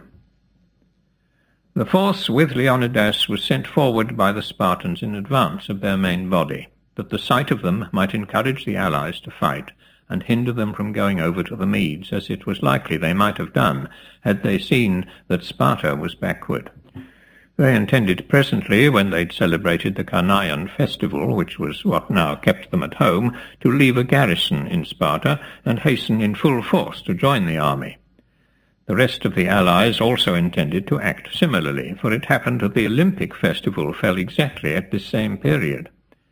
None of them looked to see the contest at Thermopylae decided so speedily, wherefore they were content to send forward a mere advanced guard. Such, accordingly, were the intentions of the allies. The Greek forces at Thermopylae, when the Persian army drew near to the entrance of the pass, were seized with fear, and a council was held to consider about a retreat. It was the wish of the Peloponnesians generally that the army should fall back upon the Peloponnese, and there guard the isthmus. But Leonidas, who saw with what indignation the Phocians and Locrians heard of this plan, gave his voice for remaining where they were, while they sent envoys to the several cities to ask for help, since they were too few to make a stand against an army like that of the Medes. While this debate was going on, Xerxes sent a mounted spy to observe the Greeks, and note how many they were, and see what they were doing. He'd heard, before he came out of Thessaly, that a few men were assembled at this place, and that at their head were certain Lacedaemonians under Leonidas, a descendant of Heracles. The horseman rode up to the camp, and looked about him, but didn't see the whole army, for such as were on the further side of the wall, which had been rebuilt and was now carefully guarded, it wasn't possible for him to behold, but he observed those on the outside who were encamped in front of the rampart. It chanced that at this time the Lacedaemonians held the outer guard, and were seen by the spy, some of them engaged in gymnastic exercises, others combing their long hair. At this the spy greatly marvelled, but he counted their number, and when he had taken accurate note of everything, he rode back quietly, for no one pursued after him, nor paid any heed to his visit. So he returned, and told Xerxes all that he had seen.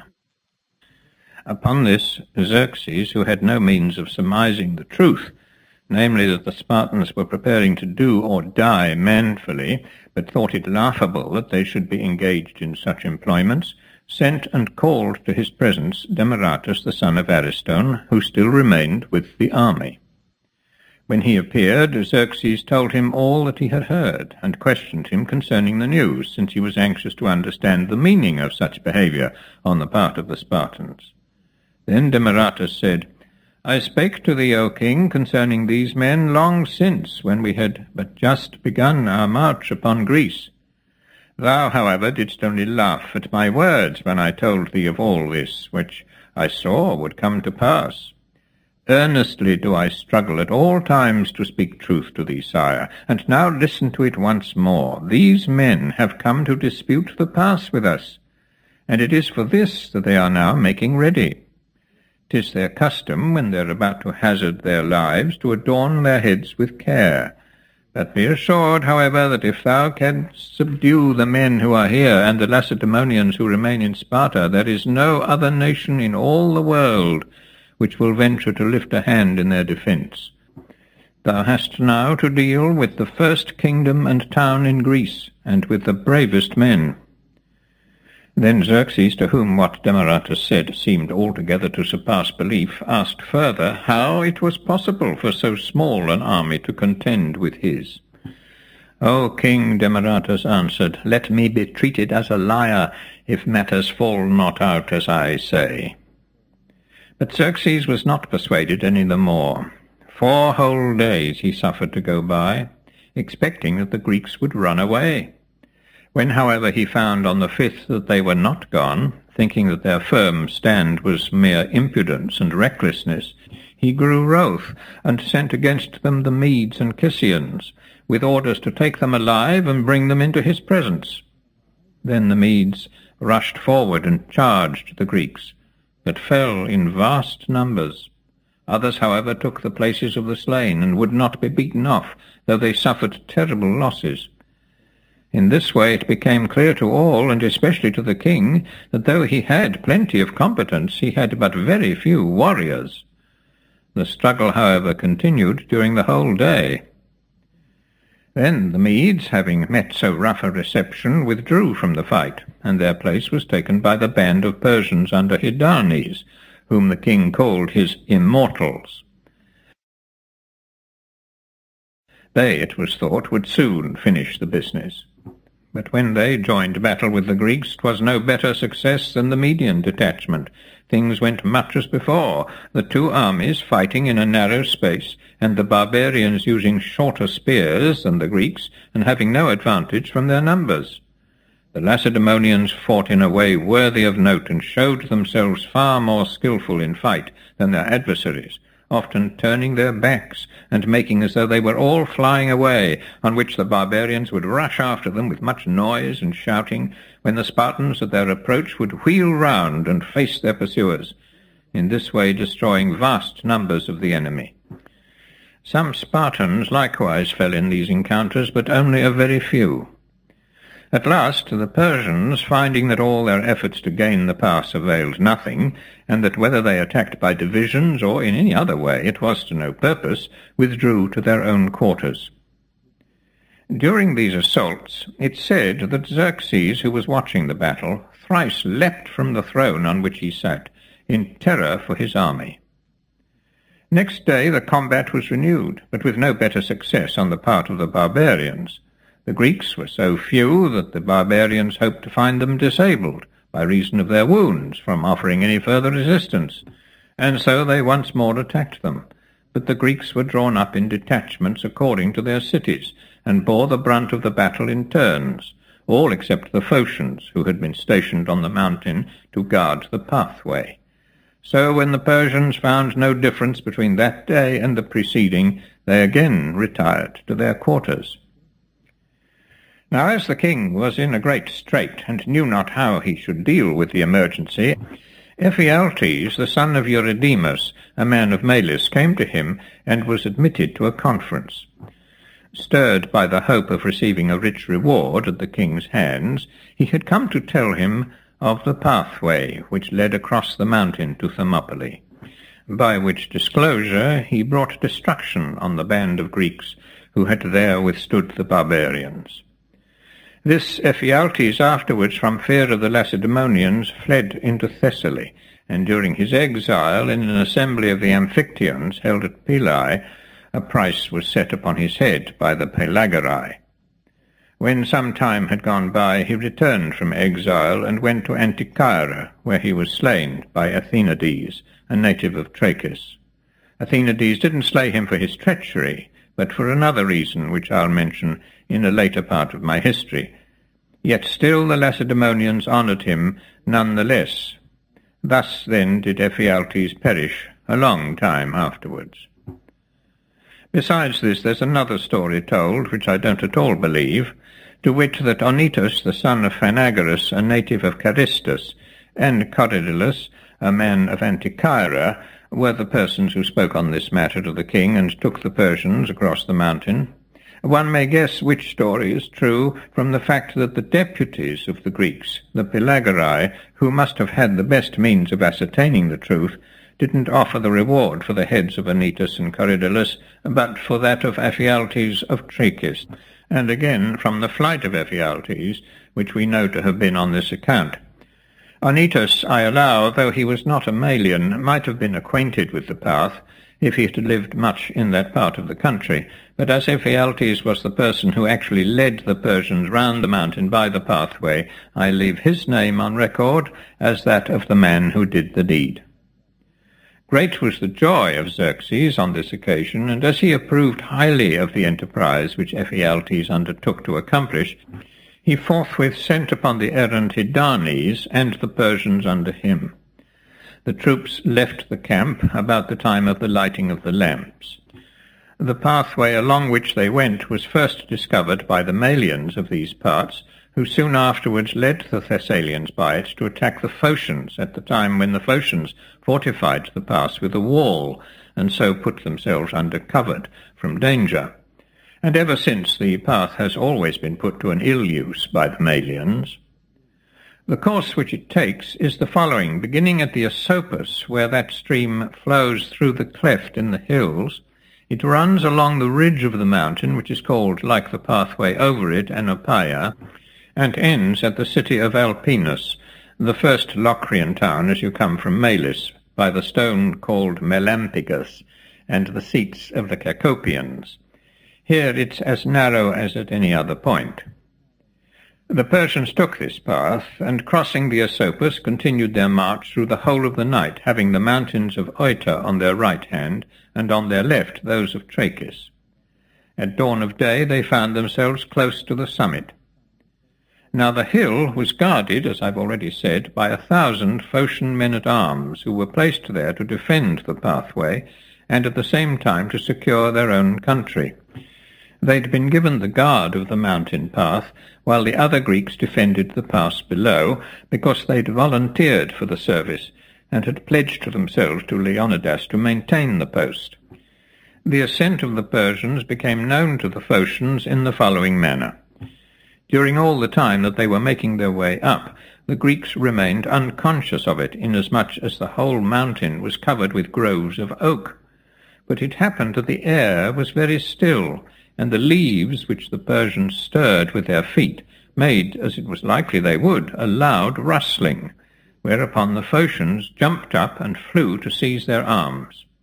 In a moment the barbarians came in sight, and perceiving men arming themselves were greatly amazed, for they'd fallen in with an enemy when they expected no opposition.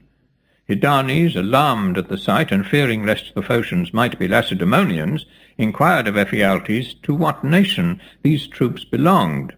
Ephialtes told him the exact truth, whereupon he arrayed his Persians for battle. The Phocians, galled by the showers of arrows to which they were exposed, and imagining themselves the special object of the Persian attack, fled hastily to the crest of the mountain, and there made ready to meet death. But while their mistake continued, the Persians, with Ephialtes and Hydarnes, not thinking it worth their while to delay on account of Phocians, passed on and descended the mountain with all possible speed. The Greeks at Thermopylae received the first warning of the destruction which the dawn would bring on them from the seer Megistius, who read their fate in the victims as he was sacrificing. After this, deserters came in, and brought the news that the Persians were marching round by the hills. It was still night when these men arrived. Last of all, the scouts came running down from the heights, and brought in the same accounts, when the day was just beginning to break. Then the Greeks held a council to consider what they should do, and here opinions were divided. Some were strong against quitting their post, while others contended to the contrary. So when the council had broken up, part of the troops departed and went their ways homeward to their several states. Part, however, resolved to remain, and to stand by Leonidas to the last. It's said that Leonidas himself sent away the troops who departed because he tended their safety, but thought it unseemly that either he or his Spartans should quit the post which they had been especially sent to guard. For my own part, I incline to think that Leonidas gave the order because he perceived the allies to be out of heart and unwilling to encounter the danger to which his own mind was made up. He therefore commanded them to retreat, but said that he himself couldn't draw back with honor, knowing that if he stayed, glory awaited him, and that Sparta in that case would not lose her prosperity. For when the Spartans, at the very beginning of the war, sent to consult the oracle concerning it, the answer which they received from the Pythoness was that either Sparta must be overthrown by the barbarians, or one of her kings must perish. The prophecy was delivered in hexameter verse, and ran thus: O ye men who dwell in the streets of broad Lacedaemon, either your glorious town shall be sacked by the children of Perseus, or in exchange must all through the whole Laconian country mourn for the loss of a king, descendant of great Heracles. He cannot be withstood by the courage of bulls nor of lions, strive as they may. He is mighty as Jove. There is naught that shall stay him, till he have got for his prey your king or your glorious city. The remembrance of this answer, I think, and the wish to secure the whole glory for the Spartans, caused Leonidas to send the allies away. This is more likely than that they quarrelled with him and took their departure in such unruly fashion. To me it seems no small argument in favour of this view that the seer also who accompanied the army, Megistius, the Acarnanian, said to have been of the blood of Melampus, and the same who was led by the appearance of the victims to warn the Greeks of the danger which threatened them, received orders to retire, as it is certain he did, from Leonidas, that he might escape the coming destruction. Megistius, however, though bidden to depart, refused, and stayed with the army, but he had an only son present with the expedition, whom he now sent away. So the allies, when Leonidas ordered them to retire, obeyed him, and forthwith departed.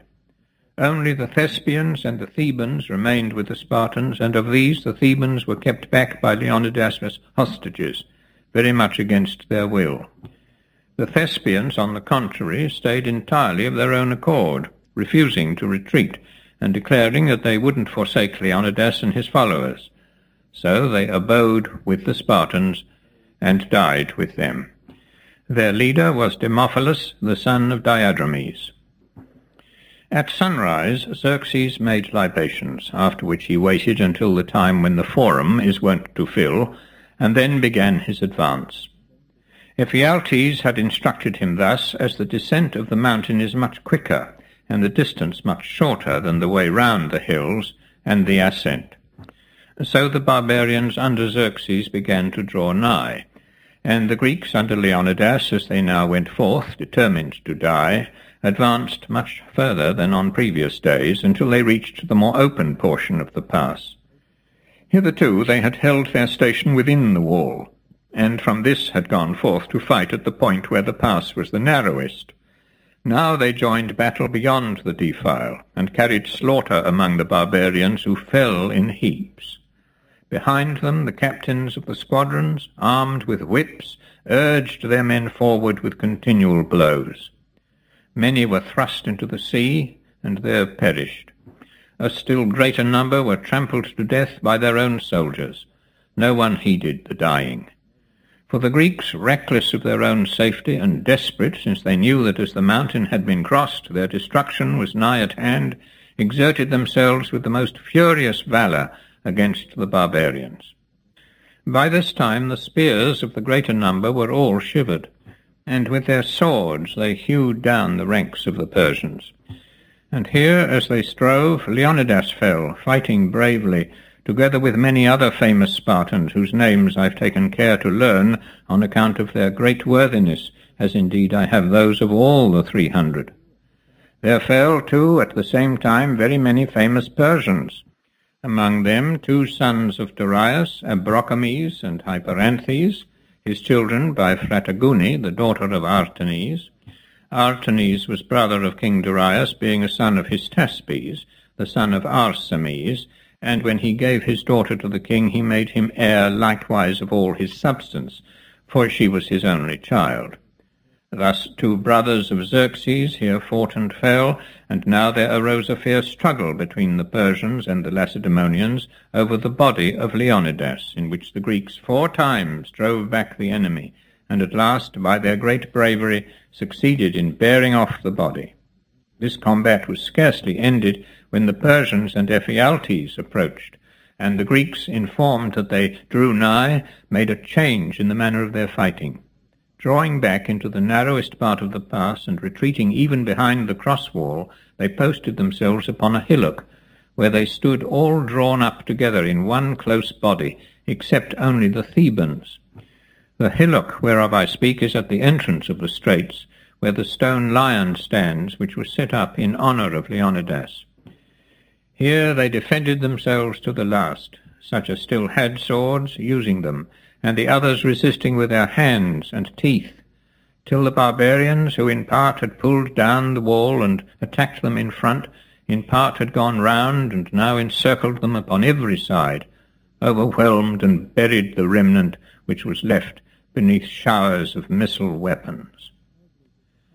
Thus nobly did the whole body of Lacedaemonians and Thespians behave. But nevertheless one man is said to have distinguished himself above all the rest, to wit, Dionysius the Spartan. A speech which he made before the Greeks engaged the Medes remains on record. One of the Trachinians told him such was the number of the barbarians that when they shot forth their arrows the sun would be darkened by their multitude. Dionysius, not at all frightened at these words, but making light of the Median numbers, answered, "Our Trachinian friend brings us excellent tidings. If the Medes darken the sun, we shall have our fight in the shade." Other sayings, too, of a like nature are reported to have been left on record by this same person. Next to him, two brothers, Lacedaemonians, are reputed to have made themselves conspicuous. They were named Alpheus and Maro, and were the sons of Orsiphantus. There was also a Thespian, who gained greater glory than any of his countrymen. He was a man called Dithyrambus, the son of Harmatidas. The slain were buried where they fell, and in their honour, nor less in honour of those who died before Leonidas sent the allies away, an inscription was set up, which said, "Here did 4,000 men from Pelops' land against 300 myriads bravely stand." This was in honour of all. Another was for the Spartans alone. "Go, stranger, and to Lacedaemon tell that here, obeying her behests, we fell." This was for the Lacedaemonians. The seer had the following: "The great Megistius' tomb you here may view, whom slew the Medes fresh from Spechius' fords. Well the wise seer the coming death foreknew, yet scorned he to forsake his Spartan lords." These inscriptions and the pillars likewise were all set up by the Amphictyons, except that in honour of Megistius, which was inscribed to him on account of their sworn friendship by Simonides, the son of Leocripes.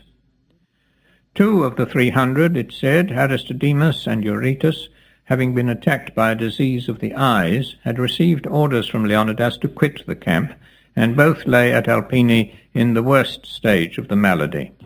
And these 2 men might, had they been so minded, have agreed together to return alive to Sparta, or if they didn't like to return, they might have gone both to the field and fallen with their countrymen. But at this time, when either way was open to them, unhappily they couldn't agree, but took contrary courses. Eurytus no sooner heard that the Persians had come round the mountain than straightway he called for his armour, and having buckled it on, bade his helot lead him to the place where his friends were fighting. The helot did so, and then turned and fled. But Eurytus plunged into the thick of the battle, and so perished. Aristodemus, on the other hand, was faint of heart, and remained at Alpini. It's my belief that if Aristodemus only had been sick and returned, or if both had come back together, the Spartans would have been content, and felt no angrier. But when there were 2 men with the very same excuse, and one of them was chary of his life, while the other freely gave it, they couldn't but be very wroth with the former. This is the account which some give of the escape of Aristodemus. Others say that he, with another, had been sent on a message from the army, and having it in his power to return in time for the battle, purposely loitered on the road, and so survived his comrades, while his fellow messenger came back in time and fell in the battle. When Aristodemus returned to Lacedaemon, reproach and disgrace awaited him. Disgrace, inasmuch as no Spartan would give him a light to kindle his fire, or so much as address a word to him, and reproach, since all spoke of him as the craven. However, he wiped away all his shame afterwards at the Battle of Plataea. Another of the 300 is likewise to have survived the battle, a man named Pantites, whom Leonidas had sent on an embassy into Thessaly. He, they say, on his return to Sparta, found himself in such disesteem that he hanged himself. The Thebans, under the command of Leontiades, remained with the Greeks and fought against the barbarians only so long as necessity compelled them. No sooner did they see victory inclining to the Persians, and the Greeks under Leonidas hurrying with all speed towards the hillock, than they moved away from their companions, and with hands upraised advanced towards the barbarians, exclaiming, as was indeed most true, that they for their part wished well to the Medes, and had been among the first to give earth and water to the king. Force alone had brought them to Thermopylae, and so they must not be blamed for the slaughter which had befallen the king's army. These words, the truth of which was attested by the Thessalians, sufficed to obtain the Thebans the grant of their lives. However, their good fortune was not without some drawback, for several of them were slain by the barbarians on their first approach, and the rest, who were the greater number, had the royal mark branded upon their bodies by the command of Xerxes. Leontiades, their captain, being the first to suffer. This man's son, Eurymachus, was afterwards slain by the Plataeans when he came with a band of 400 Thebans and seized their city. Thus fought the Greeks at Thermopylae. And Xerxes, after the fight was over, called for Demaratus to question him, and began as follows. Demaratus, thou art a worthy man, thy true speaking proves it. All has happened as thou didst forewarn.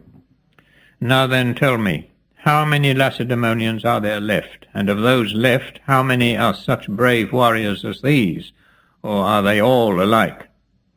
O king, replied the other, the whole number of the Lacedaemonians is very great, and many are the cities which they inhabit.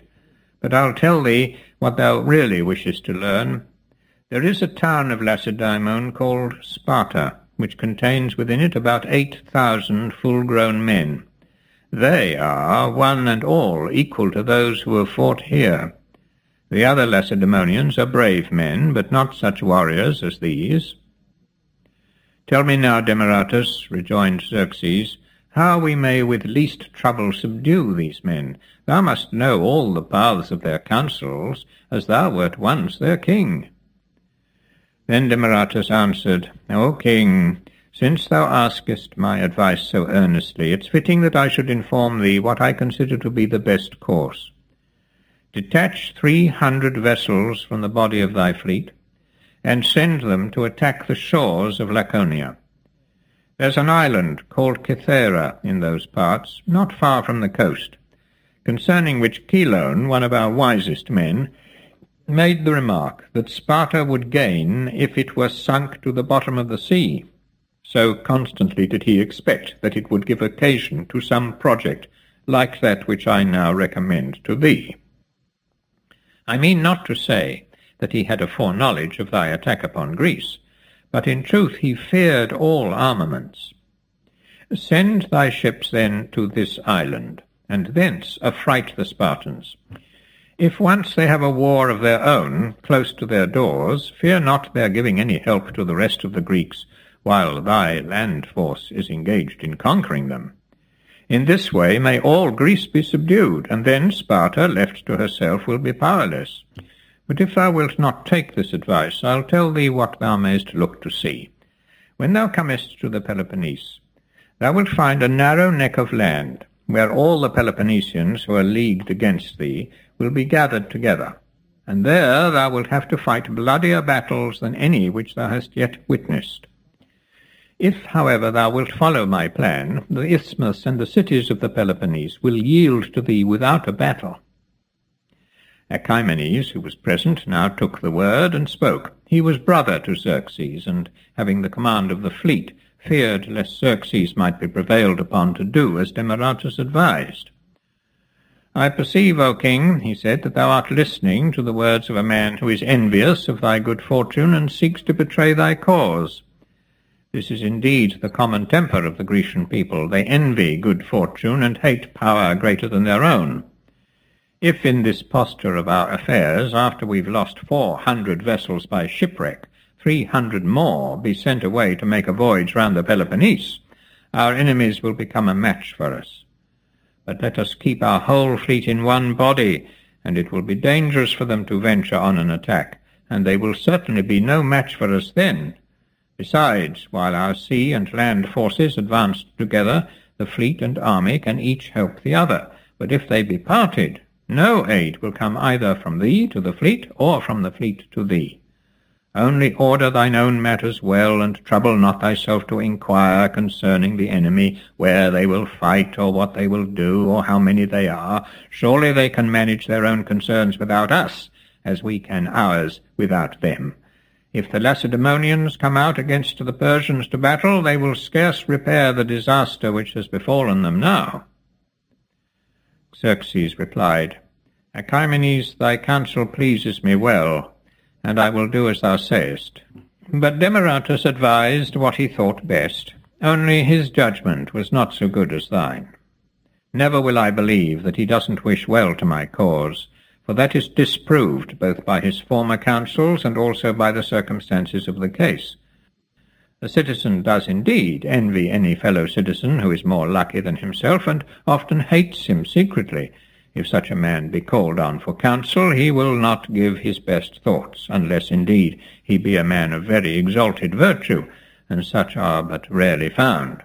But a friend of another country delights in the good fortune of his foreign bond friend, and will give him, when asked, the best advice in his power. Therefore I warn all men to abstain henceforth from speaking ill of Demaratus, who is my bond friend. When Xerxes had thus spoken, he proceeded to pass through the slain. And finding the body of Leonidas, whom he knew to have been the Lacedaemonian king and captain, he ordered that the head should be struck off, and the trunk fastened to a cross. This proves to me most clearly what is plain also in many other ways, namely that King Xerxes was more angry with Leonidas while he was still in life than with any other mortal. Certes, he would not else have used his body so shamefully. For the Persians are wont to honour those who show themselves valiant in fight more highly than any other nation that I know. They, however, to whom the orders were given, did according to the commands of the king. I return now to a point in my history which at the time I left incomplete. The Lacedaemonians were the first of the Greeks to hear of the king's design against their country, and it was at this time that they sent to consult the Delphic oracle, and received the answer of which I spoke a while ago. The discovery was made to them in a very strange way. Demaratus, the son of Aristone, after he took refuge with the Medes, was not, in my judgment, which is supported by probability, a well-wisher to the Lacedaemonians. It may be questioned, therefore, whether he did what I am about to mention from goodwill or from insolent triumph. It happened that he was at Susa at the time when Xerxes determined to lead his army into Greece, and in this way, becoming acquainted with his design, he resolved to send tidings of it to Sparta.